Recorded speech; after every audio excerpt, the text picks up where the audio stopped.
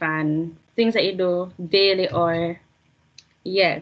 So what was the most surprising thing that you saw when you get there? So like what was the biggest culture shock to you? How hard it is to get around without a car. Because, in Jamaica, we have lots of options, taxis, Costa Bus, JTC, all of that.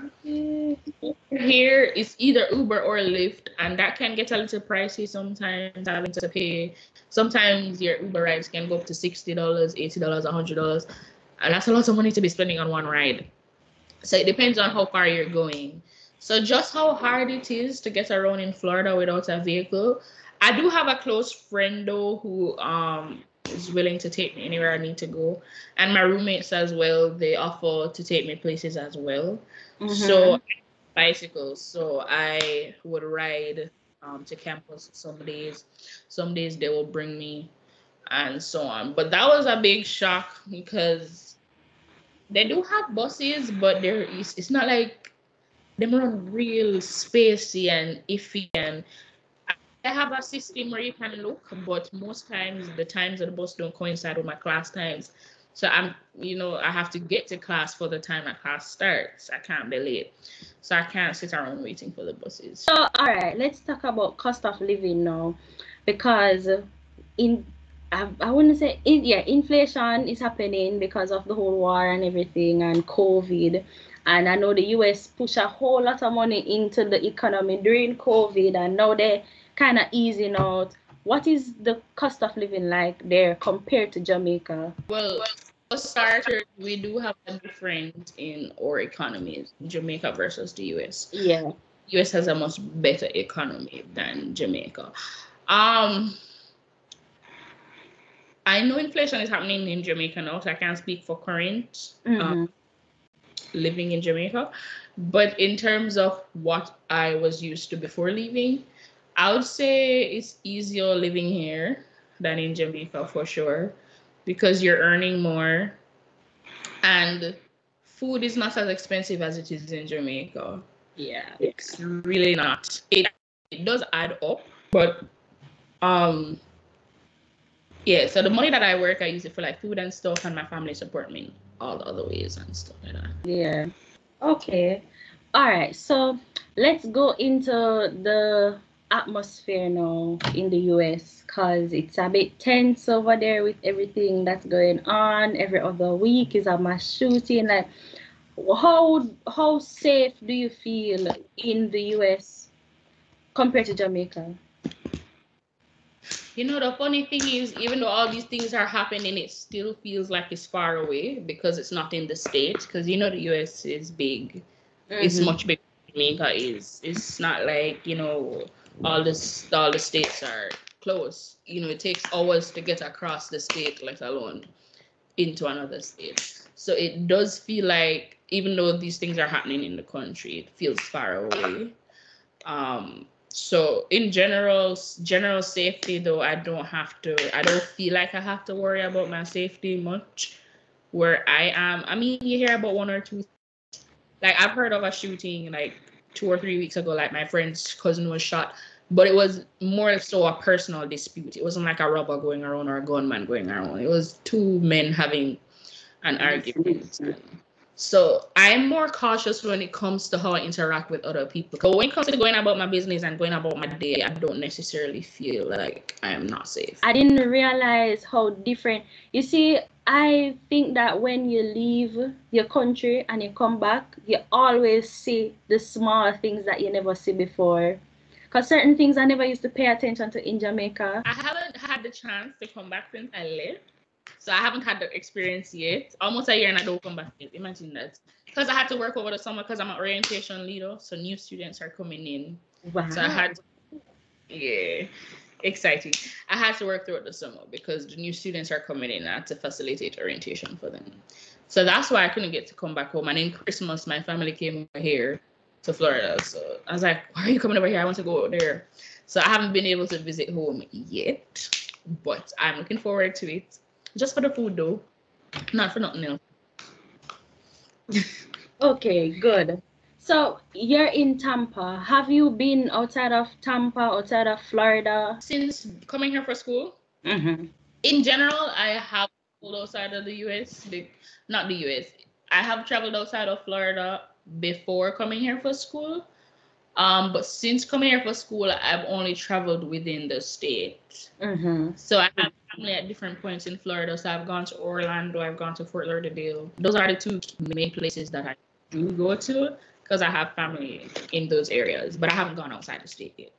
Okay. So right now, I'm not seeing family. It's good when you have family around because family cut costs. You get that extra help when you need it. If you have good family, and it looks like you have really good family around you, so that is wonderful. I really do. I love my family. That's one reason why I chose Florida too, because I had a lot of family here. Because my second option, besides USF, as I said earlier, was Howard. And there were several reasons why I chose USF over Howard. It wasn't just tuition. I mean, there was a tuition difference, but when you look at it, it wasn't like that vast. Like if there were other factors that made me choose, that would make me want to go to Howard, I would have.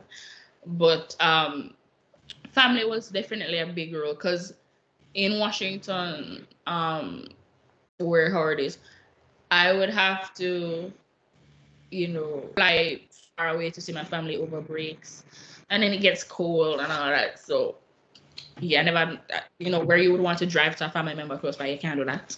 Yeah, it's far away. So yeah, that was one thing. So family.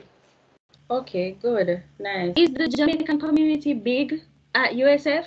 Because I know the Jamaican community is huge at Howard. I know that. It's not big, but you know how Jamaicans are. When we see each other, we stick together. Yeah. So it's big in terms of the how I interact with them because I see them all the time. So it's big to me because we're not spread out. So I'm not interacting with like everybody. I interact with them mostly. So in that case, yeah. But compared to the entire university body, it's a small percentage of us. So let's talk about you and your personal growth from you being in Jamaica and going to the US. How, I know COVID and everything delayed you for a year, but how you see yourself grow from this whole situation, the whole experience that you had with getting your visa, going there, experiencing new cultures, meeting new people. How have you grown? I feel like definitely I've gained a lot more independence. I mean, of course, in Jamaica, of course, I live with my family and that. But when it comes to more personal stuff, I was independent. But, I lived with them. They fed me. My mommy cooked dinner, and she cooked breakfast. I mean, I would cook breakfast sometimes. But, yeah, my mom is cooking for me. So I've definitely learned how to be more independent. I don't cook much, but I can cook. And whenever I do cook, people always eat my food and they say it tastes good. Not to brag. But I'm able to support myself in that way. Anything I need, I don't have to call my mother and ask her how to do it. Because, she made sure I was prepared before I left. So I'm able to cook, take care of business, like if I have fees to pay, I pay them. Yeah. Stuff like that. So I'm way more independent financially as well. Even though my family still give me money. When I was in Jamaica, I would have to depend on my mother. Like even with going to high school, my mother would pay my school fees, stuff like that. Now my mother just put the money in my account and I, go through the whole thing. I use the card and I pay. So I'm much more independent when it comes to doing things on my own, even if it's not my own times. I do the stuff on my own. I paid my insurance the other day. I signed up for it, stuff like that. So yeah, I would definitely say I'm way more independent now. And I feel like I can buy my house now. Buy my house and my car. I mean, I don't have the money, but if I get the money, I could do it. That's good. I wouldn't feel like I'm not prepared. I'm very prepared to live the adult life. Okay, that is great because some people, when they leave and they come back, it's like you're looking at the same person and it's like, where is your growth? Where is your development? So I'm glad that you're having that experience and it's good to have that experience. Final 2 to 3 questions now. How do you deal with homesickness when you're homesick? How do you deal with it? When it comes to being homesick, so we do have Jamaican restaurants over here, typical Golden Crust, and there are some more local Jamaican restaurants. And I have had some that's actually good. I mean, it's nothing compared to my mother's food. Like, it's nothing compared to whole meals, but it's close enough. It's better than what the Americans are feeding me. So if I do feel like I want some Jamaican food, I order Jamaican food from a Jamaican restaurant. And if I go to the Jamaican restaurant and they twang me behind the cash register, I'm not buying from them. I have to hear the patois, I have to hear the accents, because, or at least if I have to know that it's Jamaicans cooking my food. Because when you go to a Jamaican restaurant and you hear Jamaicans in there, and you hear that you're dealing with Jamaicans, you feel more confident to know, say, Jamaican food will be authentic. So thankfully, the restaurants that I have gone to so far, Jamaicans do work there and Jamaicans cook the food, and I kind of feel like I'm at home, because I went to Golden Crust the other day, and this man, the Jamaican man, was there, and of course all the people who work there. The Jamaican man was like, beg your money, no? You can't take the person out of Jamaica, but you can't take the Jamaican out of them. Final question now is, how would you describe studying abroad in 5 words to encourage someone who is maybe looking at it, to give them that push now to say, you know what, I should do it? So describe it in 5 words. 5 words. Mm-hmm. I kind of say like, because one of my phrases would be worth it.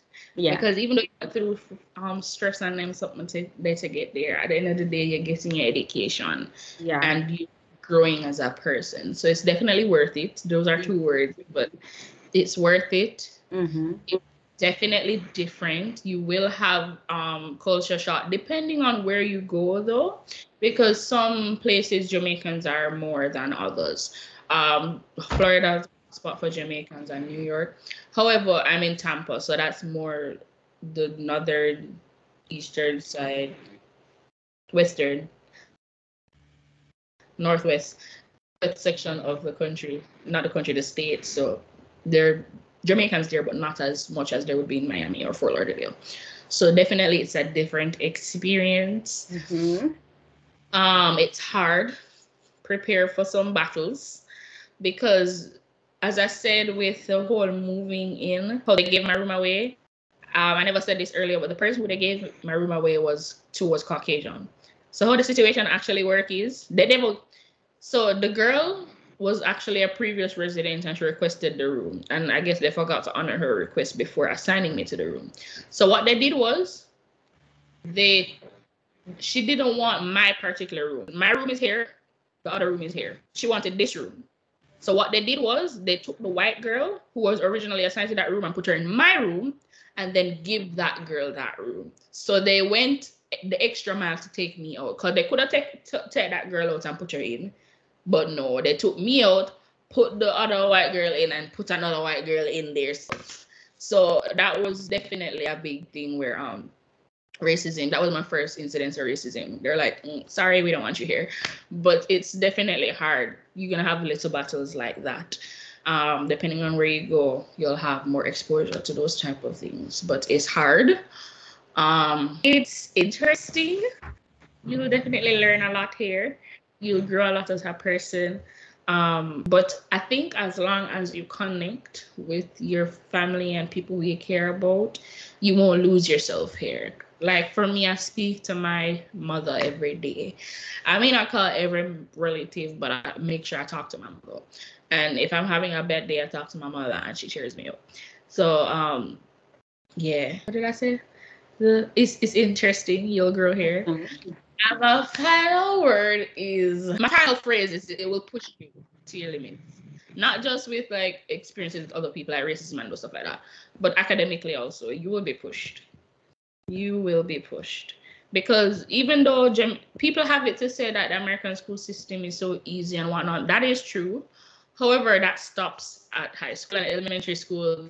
That will be easy. If you're Jamaican going into that, you can manage high school. But university, it's catering to a wider audience, because you have international students, people coming from all over the world to come to this university.